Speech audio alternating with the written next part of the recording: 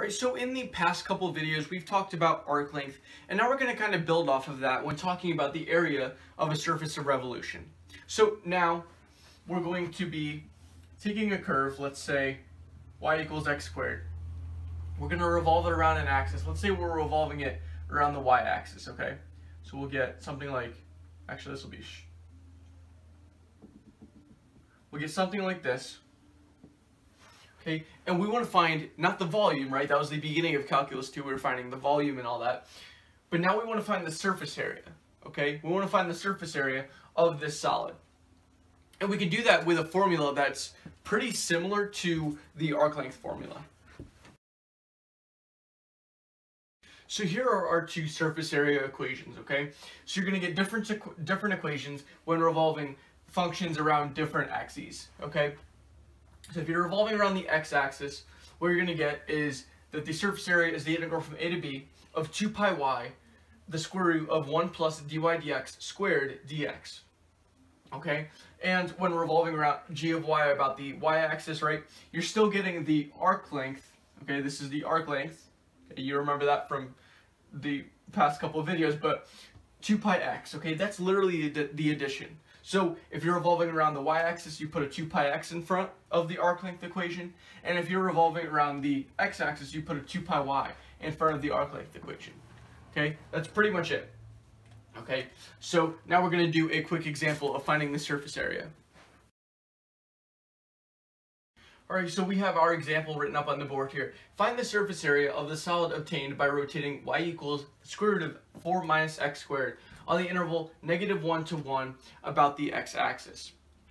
Okay, so the first thing that we need to do here is just write down our equation, okay? What is our equation going to be? Well, we're revolving around the x-axis, okay? So we're going to do the surface area is equal to the integral from a to b of 2 pi y, the square root of 1 plus dy dx squared dx, right?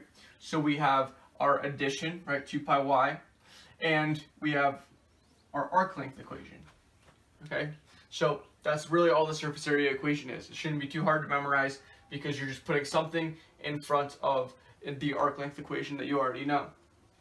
So we now need to find dy dx squared, okay? That's the number one thing that we have to do right now.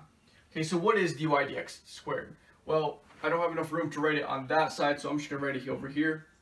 We know that dy dx is going to be equal to, well, if you're having trouble taking this derivative, okay, just kind of think of it as like rad u or something like that, okay?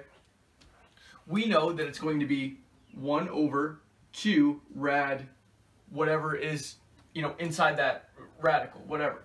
Okay, in this case, it's 4 minus x squared. We also need to take the derivative of the inside, which is going to be -2x. So we get multiplied by -2x. Okay, great. So this means that dy dx is going to be equal to -x, because these 2's end up canceling out, over rad 4 minus x squared.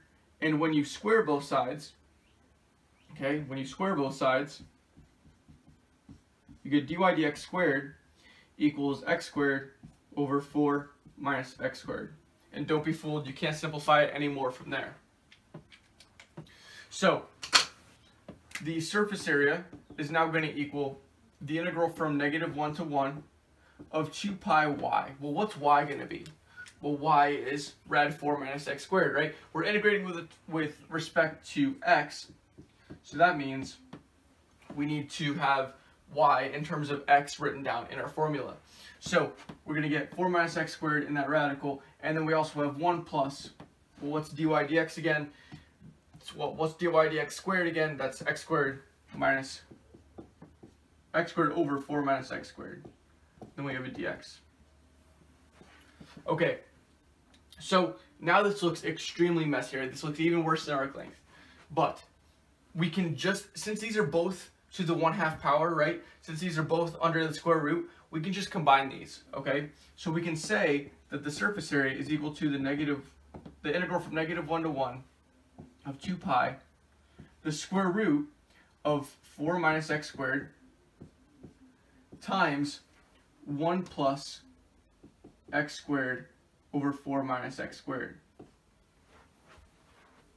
dx. Alright, if we multiply a 4 minus x squared by the first term, then we're just going to end up with 4 minus x squared. Okay, and if we multiply 4 minus x squared by the second term, well, this 4 minus x squared cancels out with this 4 minus x squared. So we're just left with x squared. Okay, now what you see here is that the minus x squared cancels out with the plus x squared, and the square root of 4 is 2. So we get this surface area is equal to the integral from -1 to 1 of, this will be 4 pi dx. Now all this is a constant, so we can pull it out, okay? And honestly, I kind of recommend just pulling out the 2 pi in the beginning. I mean, it just is one less thing that you have to worry about later on.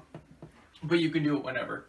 So we're going to get that the surface area is equal to 4 pi x evaluated from -1 to 1, which is equal to 4 pi, and this will be, well, we're going to have minus a negative 4 pi, right? Minus a negative 4 pi, which is just 8 pi.